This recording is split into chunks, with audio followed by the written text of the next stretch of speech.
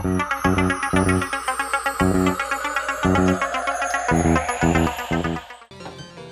guys, welcome to this week's Retro Video Games Pickups. Sorry I didn't do one last week.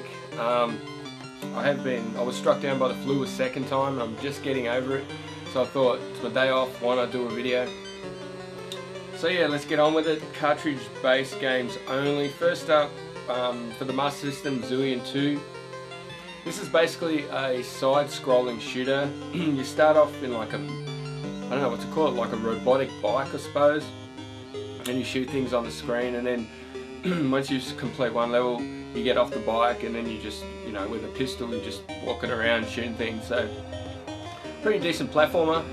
Not the greatest game on the Master System, but I spent an hour on it the other day. It's okay. So yeah, that's Zillion 2 Tri-Formation. Let's put that back there. Next up we have for the Famicom, Mickey Mouse. Basically this is a platformer where you have Minnie as your sidekick. She follows you around everywhere like she's your shadow. And yeah, but it's a decent little game. Mickey Mouse for the NES or Famicom. Next up is, I bought this just for the one game. Bought these just for the one game because I already had the other two.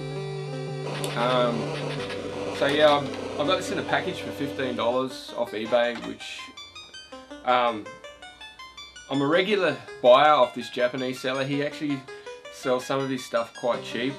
Like, to buy these, the PAL version, you're looking at $30, maybe $40 each, $50 if they're boxed.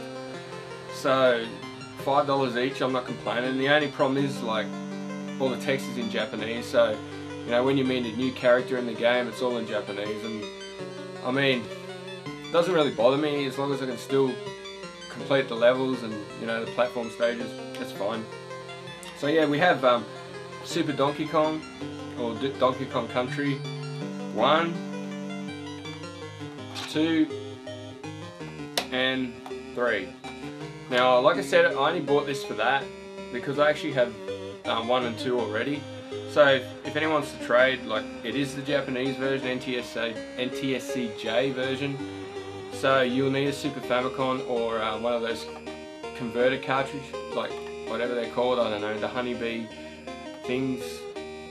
So yeah, Donkey Kong Country 1, 2, and 3. Next up, we have Dream Trigger 3D for the 3DS. This cost me $10 from Big W. So this is a very hard game. I played about 10 minutes and got really frustrated and had to pull it out of the 3DS. It's, like I said, it's very similar to Rez on the Dreamcast, but the way it's set up makes it really difficult. You basically gotta look at 2 screens at once, and yeah, it's so hard. I have to play it again, but I got really frustrated with it. Like, I lasted probably at the most 2 minutes, maybe 3 minutes into the game, and I just had to pull it out of the 3DS. It was getting too frustrating. So yeah, that's Dream Trigger 3D for the 3DS.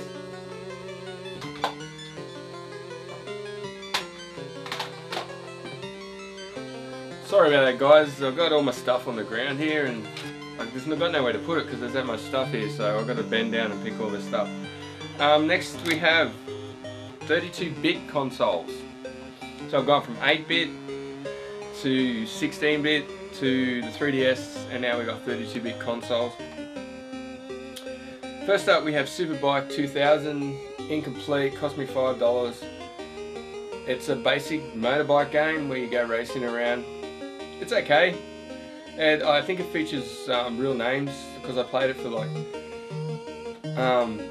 half an hour the other day, and it looked like, I don't know nothing about superbikes from the year 2000, but the names looked all legit. I think there was even an Aussie guy in there as well, so yeah, that's Superbike 2000. Next up we have Street Skater, another $5 pickup. from Lifeline. Yeah, not as good as Tony Hawk, but decent game. I mean, I don't have the instructions. I'll have to look online because I don't know how to do any of the tricks, and there's no tutorial. So, and this is Jamie's, as you can see. Good old Jamie. Thanks, Jamie. Yeah, so that's Street Skater. Next up, we have another $5 pickup from the other day. Gauntlet Legends. It's the thin box, the classics range. I haven't played this. I think Sega of my house picked this up in his last pickup, so he had the fat version though.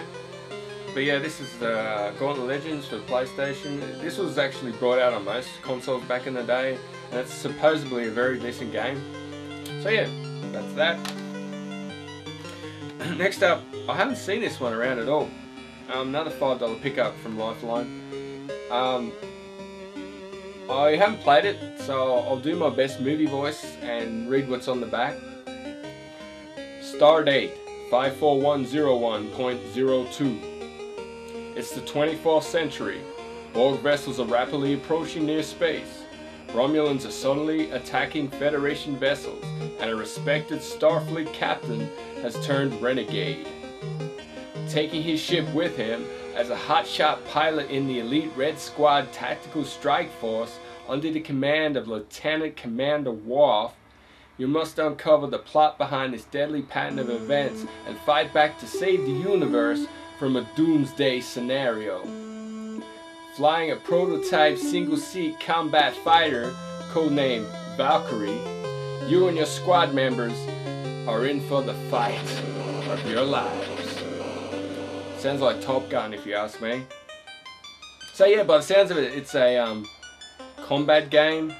You can play a single player with squad support, go head to head with your friends, holo space arenas. So yeah, that's Star Trek Invasion. If you're a Trekkie fan, I'm not, but yeah, that looks like fun, man.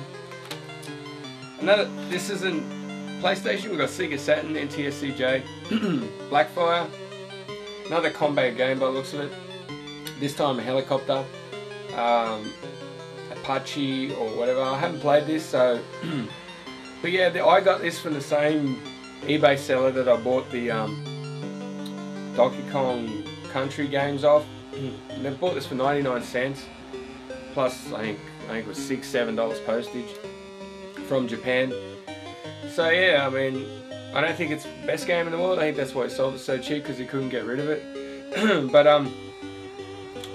yeah, Blackfire. Next up, we will do Wii. First up, I do not know if this will fit the GameCube. I don't have a GameCube, but I don't normally pick up cables. But I've got the official Nintendo Wii component cable for, I don't know if you guys can see that. I can't put it too close to the camera because it's a high-end camera, and unless you got someone behind the camera auto-focusing, I mean manual focusing, it's gonna go blurry. Yeah, so it's $10 there. I don't know whether to take this out of the box or not. Reasons being is because if you look at boxed GameCube cables on eBay, they will go for over $100 easily. I was going to buy one back in the day. It was going to cost me $50 from Nintendo. I never got around to it. And now you look at people trying to sell them on eBay, easily $80. $80 at least for a GameCube component cable. So I'm an R about taking this out of the box. I mean, I can carefully cut around the big W sticker on here. I don't know if you can see that. There's a sticker that goes right around at the top and bottom. I started ripping it off, but it was ripping the box, so I didn't take it off. But yeah, that's the official Wii component cable. Next up, some more Wii stuff. We have Red Steel 2. I actually quite like this game. I got these in a pack of 3 for $30, but I bought 2 Wii games and a 360 game, which I'm not going to include in here because it's not retro. Well, is the Wii really retro? Would you consider Wii retro? Yeah, let's get on with it, guys. Red Steel 2. Brilliant game. I actually like this game. I got into it quite a bit. Completed about, I think, 7 or 8 missions. The controls can be a bit iffy sometimes. I heard the first one's even worse with the control system. But yeah, this is decent. You go around, you know, slashing things, killing things, doing missions, shooting things. So it's a pretty decent game. Sort of a ninja Western game, like, you know, cowboys and Indians type shit. So yeah. Next up for Wii, we have The Grim Adventures of Mandy. Billy and Mandy. Grim Adventures of Billy and Mandy. I think this is supposed to be a Cartoon Network cartoon. I have not seen it. I like the cuteness of the graphics and the cartoon design. It's, think, Power Stone on the Dreamcast, and that's basically what this game is. So yeah, that's The Grim Adventures of Billy and Mandy. What's next, guys? Megadrive. I haven't picked up for Megadrive in a while. The prices are getting crazy. They're getting up near Nintendo prices. I don't, especially here in Australia, like, some people just overprice everything. I mean, some of these Megadrive games you'll see for $50, and you can pick them up from the UK for like sometimes more than half the price. So I don't know where people get their prices from, but anyway, let's get to it. First up, Two Crude Dudes. Basically, a Megadrive fighting game, side-scroller fighter, probably similar to, I don't even know what similar to. I would say Final Fight, but it's not really that similar to Final Fight. Graphics decent for a 16-bit machine. The fighting is a bit slow and cumbersome, but you do get used to it. So yeah, that's Two Crude Dudes. Next up, a game I played a lot as a kid on the Mega Drive. Quite a game starring James Pond. It's your this is your typical sports game, but done in a lot different way. Quite entertaining, good with a few players if you've got like 2 or 3 people with you. I did play this a lot back in the day. It's I really think they should bring games like this back to Xbox Live with you know, online play and all that stuff, because they are quite entertaining, some of these old games. So yeah, that's the Aquatic Games. Next up we have NBA Jam. Boom shakalaka. I do have this on the Mega CD, but I have to say, even though the Mega CD has updated rosters and new players and stuff like that, the Mega Drive version is the better version, because the load times, well, there is no load times. Whereas the Mega CD version, between each quarter, you're probably waiting a good 20 seconds, maybe 30 seconds sometimes. So yeah, that's NBA Jam. Finally on Mega Drive, we have Mickey Mania. Probably one of the best Mickey games on the system, besides Castle of Illusion and maybe Fantasia. I still have to pick up a lot of the other Disney platformers like Aladdin, The Lion King, Quackshot, another one for the Mega Drive. Because I played the shit out of Quackshot and finished it back in the day. I never finished this. This is quite hard to complete, as there's no save. Whereas I think Quackshot had a password system or some type of save system from memory. I can't remember. But yeah, that's Mickey Mania.